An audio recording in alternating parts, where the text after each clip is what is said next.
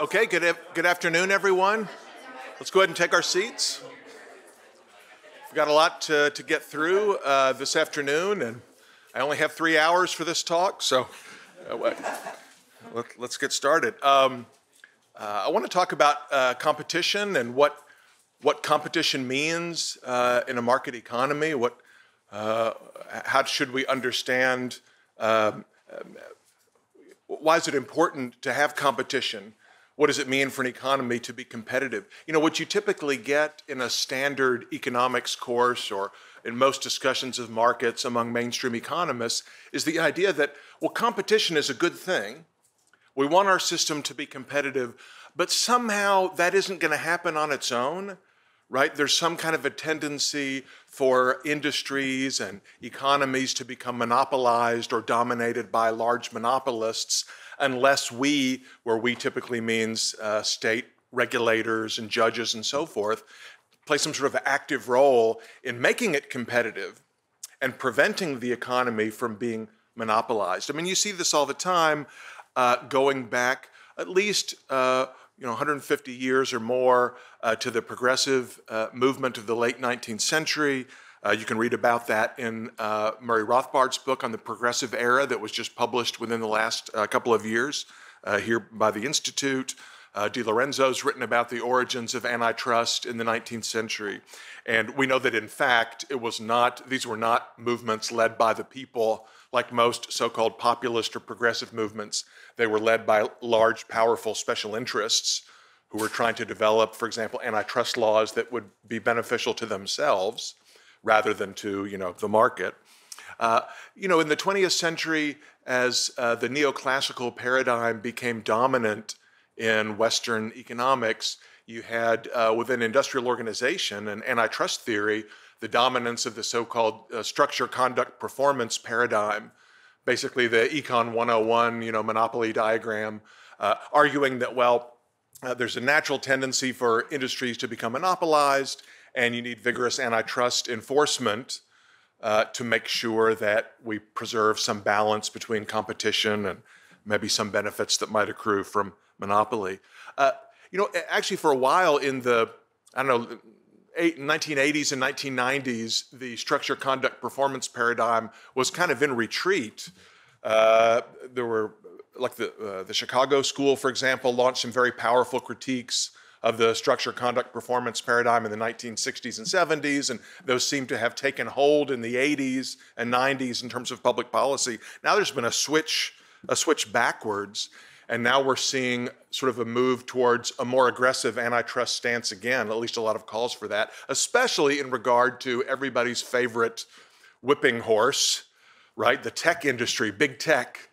So big tech, social media giants, Microsoft, Apple, Google, Amazon, and so forth are under fire. Maybe not Apple so much, but under fire, both from, progressives like Elizabeth Warren, and on the right, you have social conservatives like Josh Hawley, the junior senator from Missouri, who's sort of both of whom are sort of at the forefront of anti-big tech crusades. I'll talk a little bit more about that also on Friday during a lecture that I'm giving on data management and privacy regulation and so forth.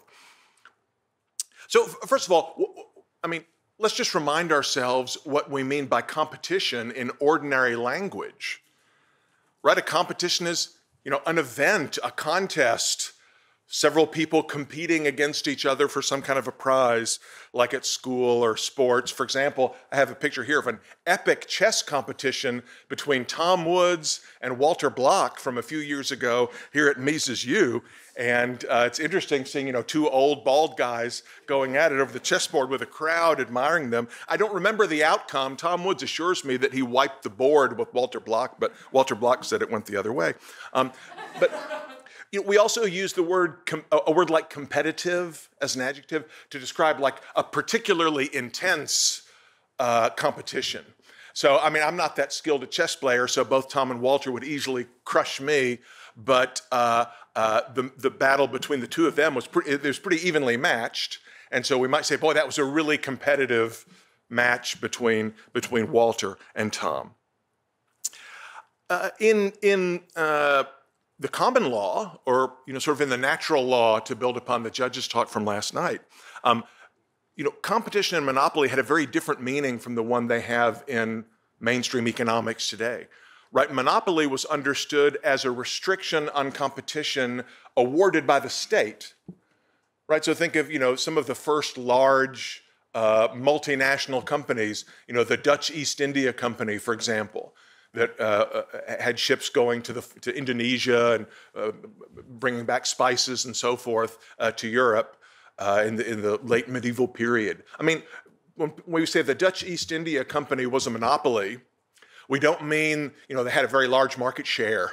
We're not talking about the Herfindahl index being above some certain number, right? What we mean is they had a legal grant from the Dutch royal family to trade with the East Indies, and no one else could legally do this. It was against the laws, against the royal charter, for any other merchant to engage in trade with those islands. Only the Dutch East India Company was allowed to do so. So a monopoly was understood as a government grant of special privilege that outlaws competition by other firms. Okay. In conventional economics, monopoly has come to mean something else, right? Large market share, whatever. You might remember to your undergrad econ class, maybe you're taking one now, the notions from neoclassical economics of perfect and imperfect competition, right? So there's this kind of what Mises would call an imaginary construct of a perfectly competitive industry or a perfectly competitive market, which has certain attributes and certain desirable properties. And if we see a market in the real world having characteristics that differ from this perfectly competitive imaginary construct, then that's some inefficiency or loss of well-being that has to be remedied somehow. Usually the main criterion for perfect competition is the ability of firms to charge prices that are greater than marginal cost. So if a firm can charge prices above costs, then it is said to have some monopoly power or monopoly pricing power. The Austrian school has a very different approach, or actually there are several approaches to monopoly within the Austrian school, which I'll talk about in just a moment. Just to remind you, most of you have seen a diagram like this, right? This is what you get in an undergrad textbook.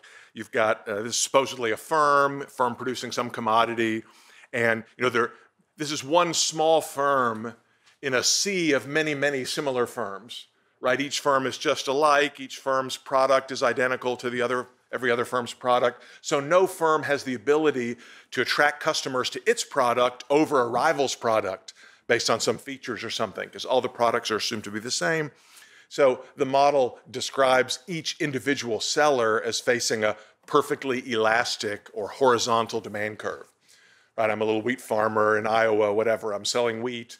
The market price of wheat is so many dollars per bushel, and I can sell as many bushels as I want at that price without affecting it. Right? If I dump a whole bunch of extra wheat on the market, I'm so small relative to the total industry that doesn't drive the price down. And if I, withhold my wheat from the market for some reason, that doesn't make the price go up because I'm a tiny, tiny player in the market. So I take my demand and marginal revenue as given, and I maximize profit by choosing the quantity where marginal revenue is equal to marginal cost. And the idea is that, gosh, this is really neat. I mean, you get sort of short-run allocative efficiency. Prices are equal to marginal costs. In the long run, you get entry and exit of firms that drives economic profits to zero. You get this kind of intertemporal allocative efficiency. And wow, this is so good. This is the kind of world we want to live in. But alas, right, reality bites back and instead gives us firms that sell different products. Right, an iPhone and a Samsung Galaxy are very similar, but they're not identical. And a McDonald's hamburger and a Burger King burger are similar, but not quite the same. So in reality, products are not perfect substitutes, and therefore sellers have some degree of monopoly power, according to the conventional analysis. So rather than facing a perfectly elastic demand curve for the product, a firm with monopoly power faces a downward sloping demand curve for the product. And maybe you've done the algebra, the geometry on this before.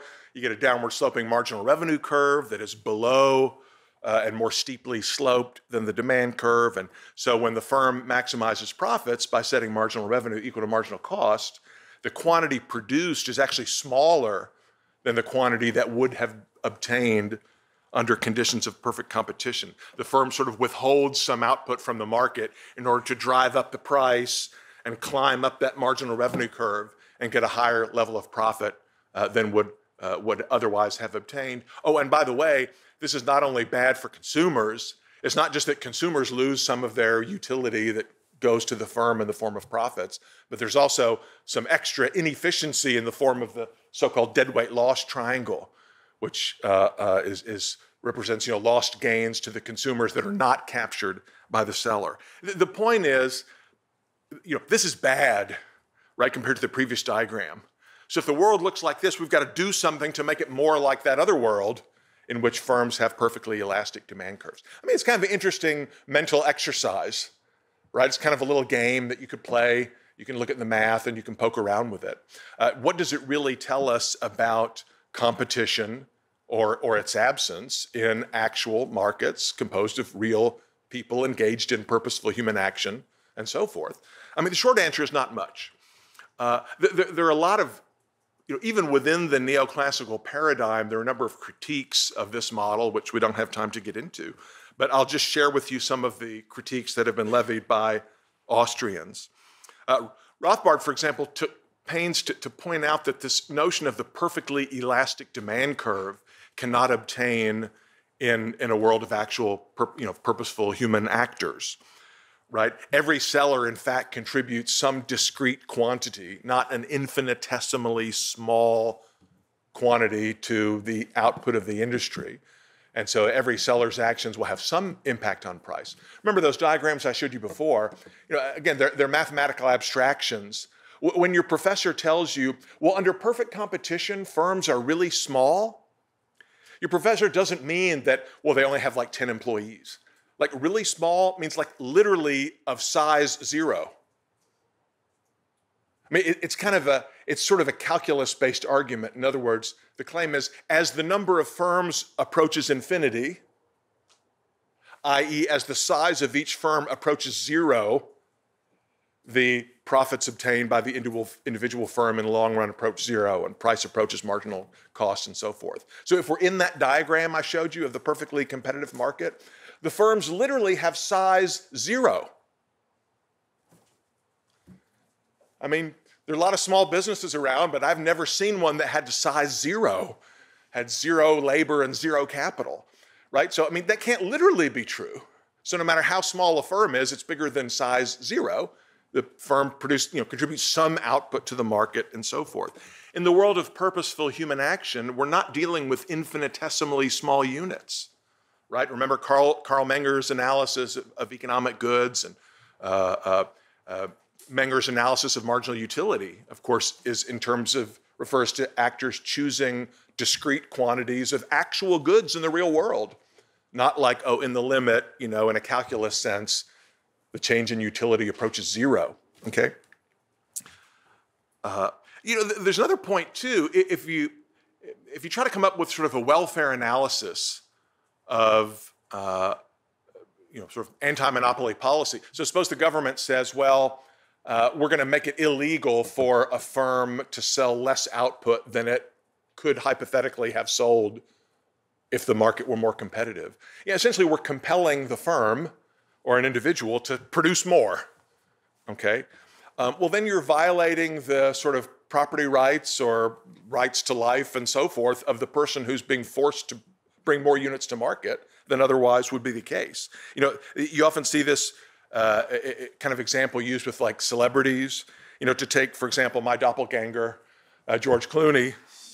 I don't know how many movies per year George Clooney makes. I mean, in the old days, in the golden age of Hollywood, 1920s, 30s, 40s, actors worked every day and they made, dozens of movies per year. Now, a big star like George Clooney might be in 1 or 2 movies per year. And, people want to see them, or at least they did when they could go to the movies. I guess they want to stream them now. And so somebody makes money off of that. You could argue that, well, there's only one George Clooney, so he has a monopoly on George Clooney acting. right? I mean, the other actors are kind of similar, but they're not perfect substitutes. So, I mean, he should be compelled, if you follow the sort of standard logic, to produce to act in as many movies per year as is humanly possible. I mean, he should be acting 16 hours a day. He gets to sleep and have bathroom breaks, but he should continually be acting. Otherwise, he is withholding some of his labor from the market and making the price of George Clooney's labor artificially high. I imagine it's pretty darn high, right? But if he acted every single minute of every day, his earnings would probably go way down, right? So why is he allowed to withhold labor from the market to jack up the price? I mean, if you think, well, that's silly, of course, George Clooney should not be compelled to act against his will to provide more units of George Clooney labor to the market than he desires. Well, why should Jeff Bezos be required to provide more Amazon stuff to the market, to have more transactions or provide more units of Amazon Web Services or whatever, right? Any alleged monopolist is producing less than what the regulator thinks should be produced. Okay, so if you're going to compel people to produce more, then we should all be compelled to do whatever we're told to do all the time and not have any control over our own labor. Another point, too, that's a little bit more subtle is, this whole idea about the demand curve.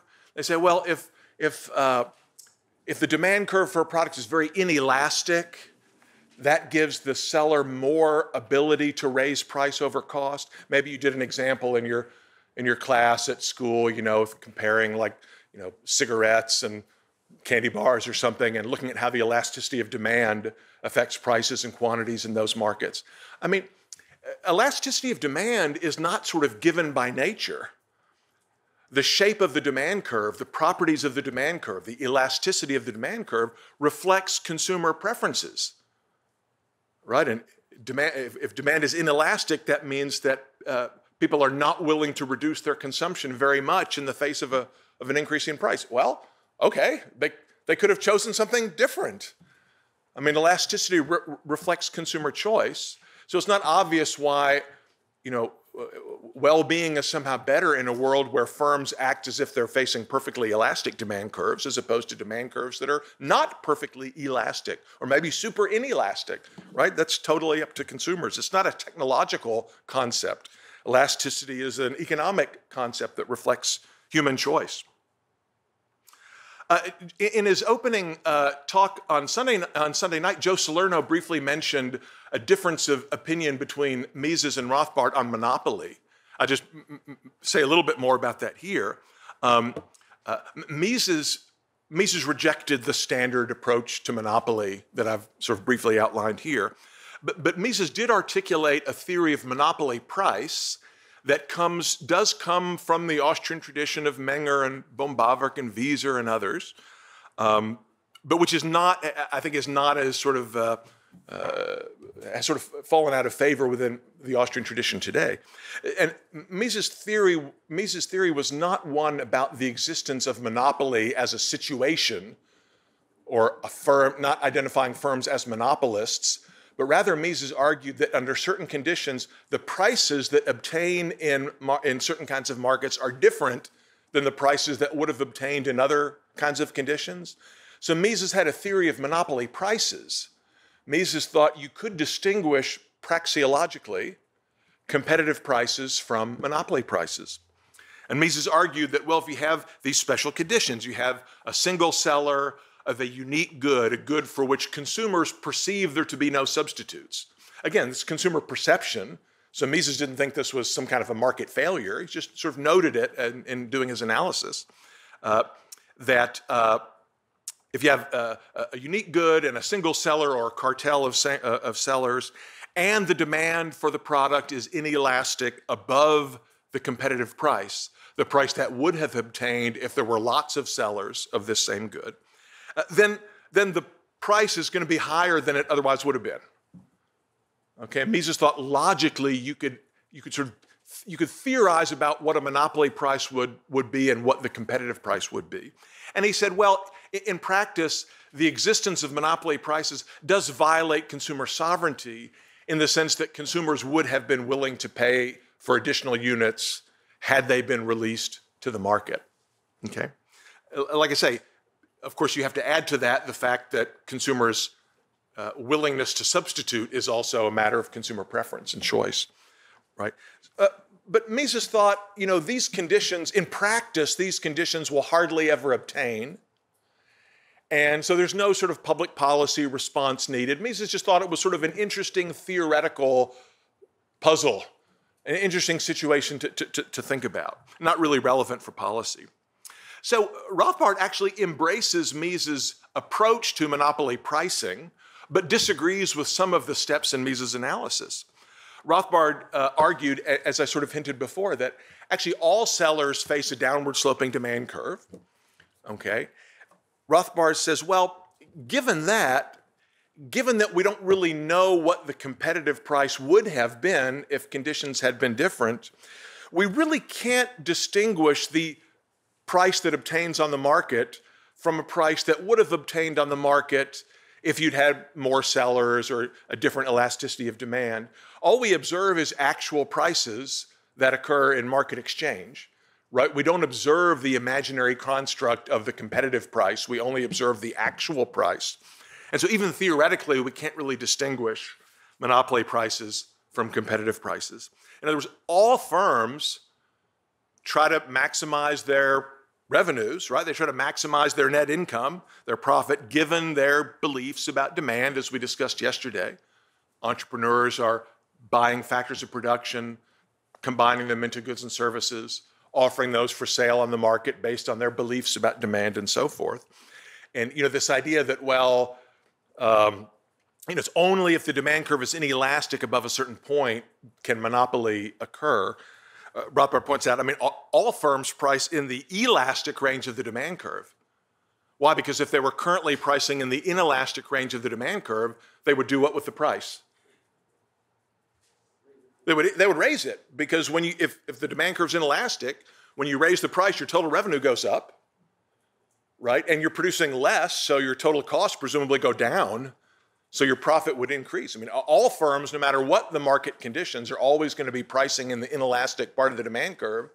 So above the actual price, the demand's going to be inelastic no matter what. So all prices, this characterizes all prices, not just a special set of prices, okay? Rothbard argued instead for a return to the common law or natural law notion of monopoly as an exclusive government grant. Rothbard said we should reserve the term monopoly for cases like the U.S. Postal Service or the East India Company or a public utility in many, many cities and towns across the world. There's only one company that provides water. In the U.S., as you may know, most of these or many water, electric, waste disposal services are not provided by a government agency. They're provided by private firms that have shareholders and are incorporated and so forth, but firms that have been given an exclusive grant by the city. You're the only one that can lay electric wires. You're the only one that can put pipes in the ground and send water to people's houses and so forth. Sometimes it's not quite that obvious. A patent is a monopoly. It's a monopoly grant, a grant of monopoly privilege, temporary, 17 years or whatever. So as long as I hold I hold the patent, no one else can legally produce the same good or service as the one on which I have the patent. Some other kind of exclusive grant or a charter, trading privileges, licensing, and so forth. It's sort of a kind of monopoly. Occupational licensing has the same kind of monopoly effect.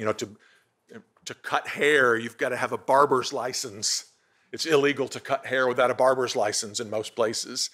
So that restricts the quantity of people who can cut hair, and it increases the profits of those who have the license. Okay, I think occupational licensing is terrible, except in higher education, where we need the PhD granting process to prevent students from getting low-quality education. It's for your protection. It's nothing to do with my wages.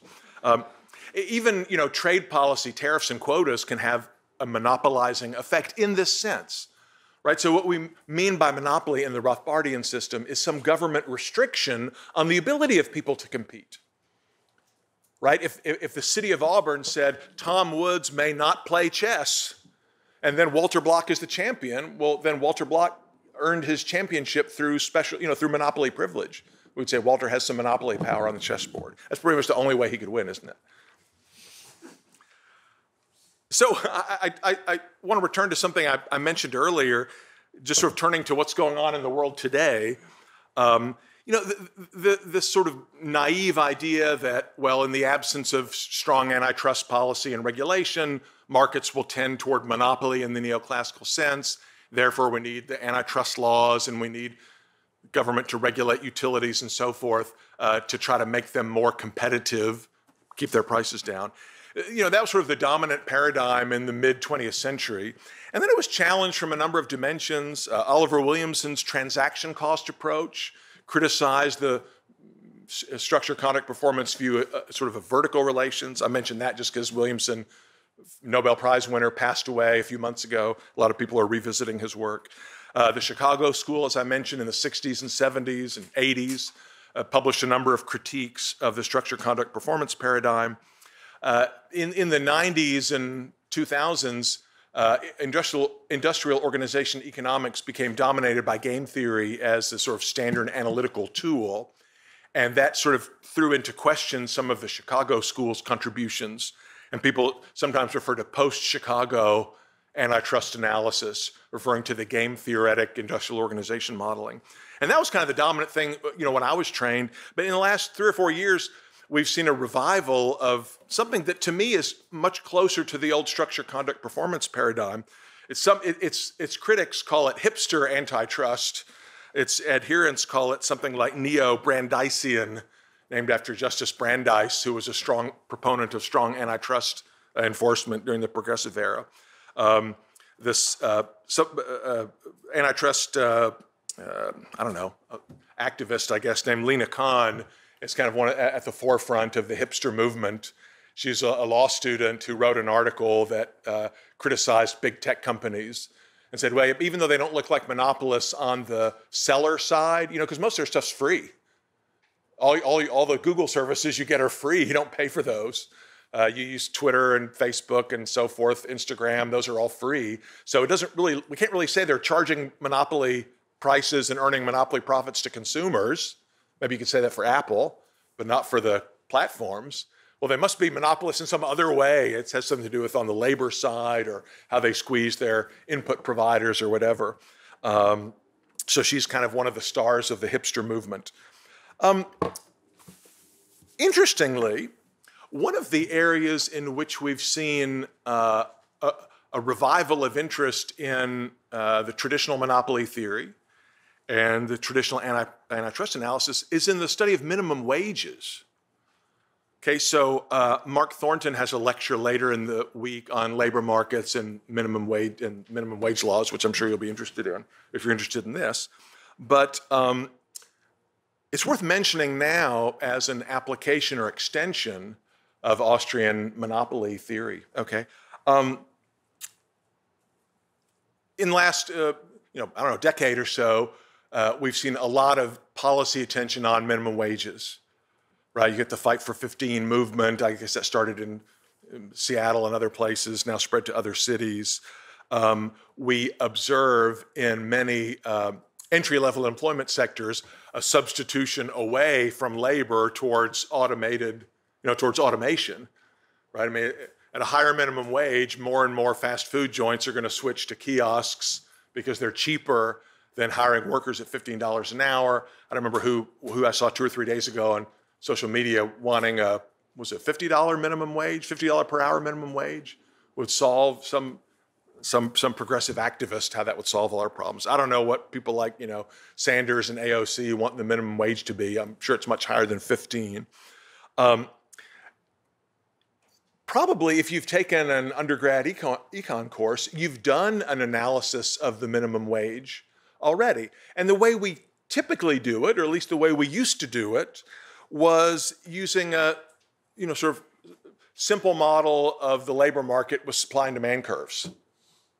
Okay, with an upward sloping supply curve and a downward sloping demand curve, and you've got the quantity of labor on the horizontal axis, and you've got the rental price of labor, the wage on the vertical axis. And how many of you have seen this kind of a model before? Right? So you say, well, in a free market for labor, the equilibrium wage would be, whatever that is, where the supply and demand curves intersect. If the government passes a minimum wage law where the minimum wage is above the market clearing wage, right, that means that, at that higher wage, the quantity supplied is going to be greater than the quantity demanded. So you've got this extra, surplus of labor on the market. More people want to work at that higher minimum wage than there are jobs available to them, because employers are less willing to offer jobs at a higher mandated minimum wage, so you get unemployment. Right? So, the standard economist critique of minimum wage laws is to say, yeah, but maybe it's good for those workers who are able to keep their jobs and remain employed, but it's going to throw a lot of people out of work, and so it doesn't provide a net benefit on the labor market. Okay, fine. This seems pretty it's hard to argue against this. I've seen people like even Paul Krugman, back before he turned evil, would say that things like, well, this analysis is of course correct, but I personally prefer to have fewer people working at a higher wage than more people working at a lower wage. It's just a subjective preference on the part of the policy analyst. That's why I want a higher minimum wage. But nobody thought that it was sort of good for the labor market in general. Okay, this analysis, and maybe you use this when you argue with your friends about minimum wage laws, this analysis is obsolete now. Okay, rather, the sort of what's becoming more the mainstream analysis is to say, no, this doesn't work, because this model assumes that the market for labor is competitive. What if it's not competitive? What if, rather than monopoly power in the labor market, we need to worry about monopsony power? Okay, so remember, monopsony is like the equivalent of monopoly, but on the buyer side rather than the seller side. Okay, so if a monopolist is a single buyer selling a unique good or service, if a monopolist is a single seller selling a unique good or service and therefore able to charge prices higher than competitive prices, a monopsonist is a buyer, a large, powerful buyer, who is able to influence the price on the market to push it below what it would be in a competitive buying situation. Okay, so just as monopoly prices are supposed to be above the competitive prices, monopsony prices are, a monopsony wage would be a wage that's below the wage that would obtain if the labor market were competitive. Okay, so if employers have monopsony power, then the wages that obtain in an unregulated labor market are lower than they would be in a competitive labor market. Okay, and if it's not possible to use antitrust to sort of break up these big firms and take away their buying power, the next best alternative is to regulate the wage, to push the wage up to get it closer to what we think the wage would have been in the absence of monopsony. Okay, that's the currently fashionable argument in policy circles for minimum wages. Okay, you can find a handy Vox explainer if you want this theory Vox-plained to you, and you can find a lot of good stuff on this. I should have mentioned earlier when we were talking about monopoly, what's the remedy for monopoly power in the mainstream analysis? Well, one remedy would be leave things the way they are, leave the big firms in place, but just regulate the prices they can charge, right? Don't let a monopolist charge high prices. Force them to charge lower prices through some kind of price regulation, right? Or you could just sort of break them up, use antitrust to split the big firm into lots of little firms. Hopefully not little firms of size 0. I'm not sure what you'd use for that, like an atom bomb or something. But in this case, if it's not feasible to break up the firms to take away their monopsony power, then you just use price regulation, thinking of the wage as a price, to force the wage to be higher than it otherwise would be and closer to its sort of competitive level. It won't surprise you, probably, to hear that I think there's some problems with this analysis. Okay, there's some problems with the monopsony argument.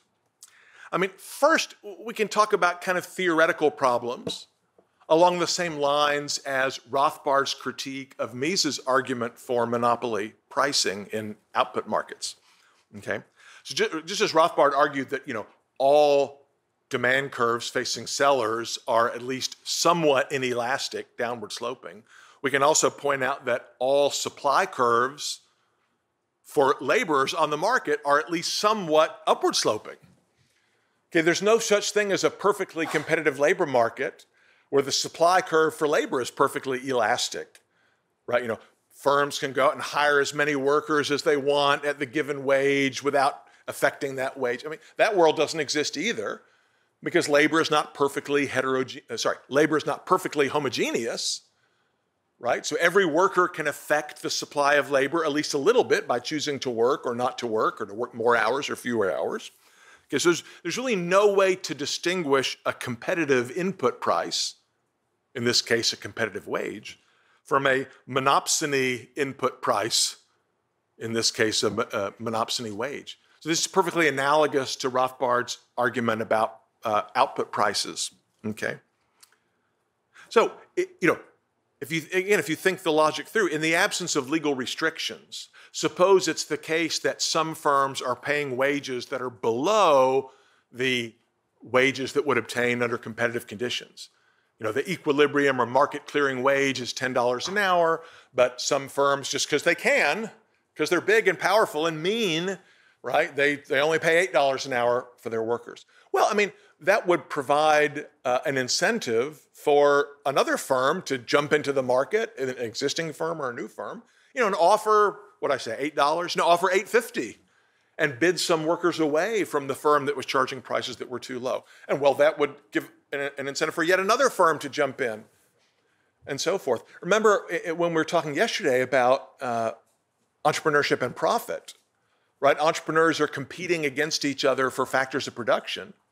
And they would like to pay as little as they can for factors, for inputs.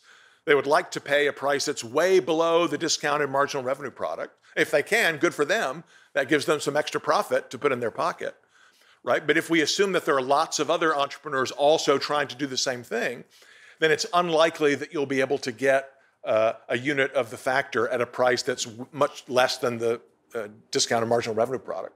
Now, you wouldn't pay more, but if there's a lot of firms competing, you're probably going to pay pretty close to that discounted marginal revenue product. Well, this is an application of that exact same principle, where the input being provided is labor, right? And so the entrepreneur is hiring units of labor services and is probably not going to be able to pay a lot less than the discounted marginal revenue product of labor. Otherwise, other entrepreneurs will jump in and take advantage of that and help to drive that price up towards its DMRP, okay? And let's be practical here. I mean, is the monopsony argument really a good one for minimum wage laws? I mean, let's just think about it on a practical basis. What do we know about the institutions of the labor market in most times and places, especially at kind of the entry-level wages? It's really hard to imagine a single buyer or a buyer's cartel for something like unskilled labor. I mean, how many of you worked, in food service, as we euphemistically call it, when you were in high school? You worked at McDonald's or Burger King or something. A lot of people work in fast food. I mean, it's not super skilled labor. Anybody can learn how to do it.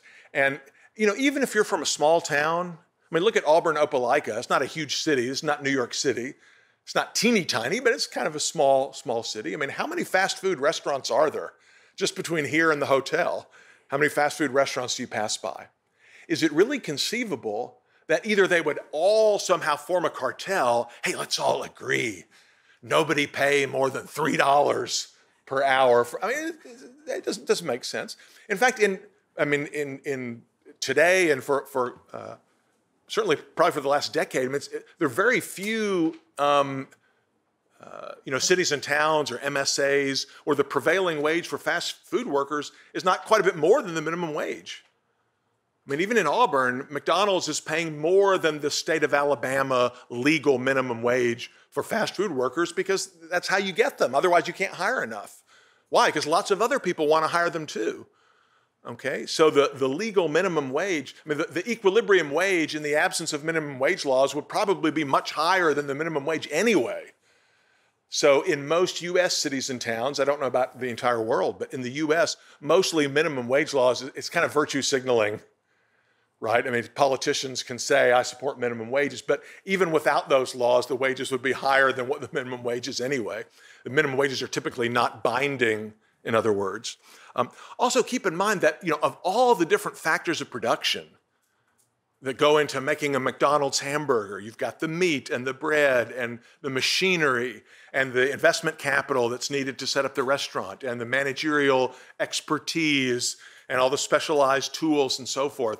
The input that is the most mobile and flexible and most easily substitutable is, no offense, and me, right? Whoever's working in the McDonald's, right? That labor is highly mobile, right? If one firm were paying, way below what other firms pay, you're not going to stay and work there. You can go work for another place.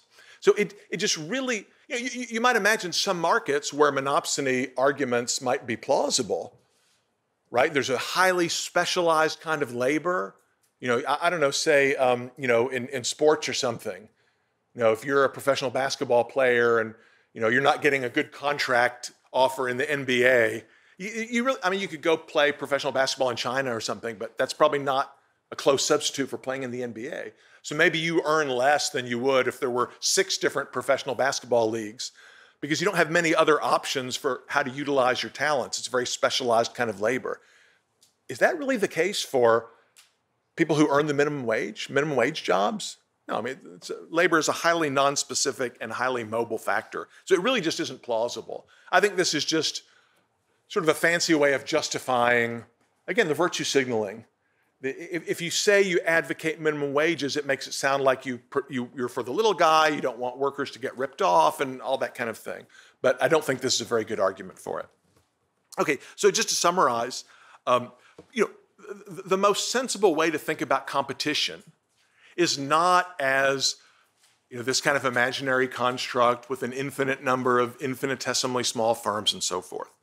But rather we should think about competition as a process of rivalry among entrepreneurs and also factor owners, including laborers and so forth, who are free to compete as they see fit within some kind of legal framework, within a framework that establishes property rights and enforces contracts and so forth. Right? So as long as people are not legally prevented from trying out a particular venture or competing, trying to get hired in a particular job, then those markets are competitive. That's really the only meaningful sense of the terms competition and monopoly. It doesn't matter if you've got just a few firms or a lot of firms. It doesn't matter if the firms are large or if the firms are small. It doesn't matter if firms are currently earning high profits or earning losses.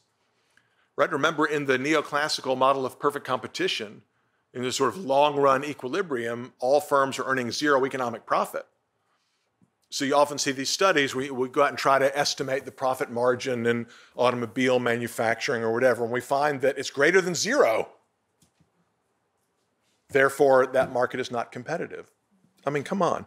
It's also, I think I mentioned this yesterday too, all of the stylized anecdotal examples.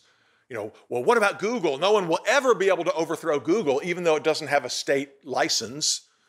I can legally create a search engine, but it's not likely that many people are going to use it. But Google has not been around for 200 years, right? Google was introduced when other search engines, Yahoo and one called Alta Vista, that's not around anymore, dominated that market. I sometimes show my students an article that was published, I think it's 11 years ago now, titled, in one of the tech magazines, titled, "Will MySpace Ever Lose Its Monopoly?" As long as there is no legal prohibition on other people competing with you, your market position is not safe, no matter how large of the share of the market you might currently have, okay? And obviously, we want a system that encourages entry and exit. Right? If I'm outcompeted by somebody, we don't want government subsidies that keep my firm alive, that prevent me from laying off workers and so forth. We can talk about coronavirus stimulus later if you want, this afternoon in the Q&A. But we want a system that encourages innovation and experimentation and so forth. And the typical kinds of legal protections, anti-monopoly law and competition policy and so forth, typically have the exact opposite effect. Okay. Government attempts to limit monopoly power as conventionally defined cannot make society better off, can't make workers better off, can't make consumers better off. I mean, the best government policy towards competition or the best government policy towards monopoly is don't create any. Okay, let people compete in the market and we will get all the benefits of competition. Thank you.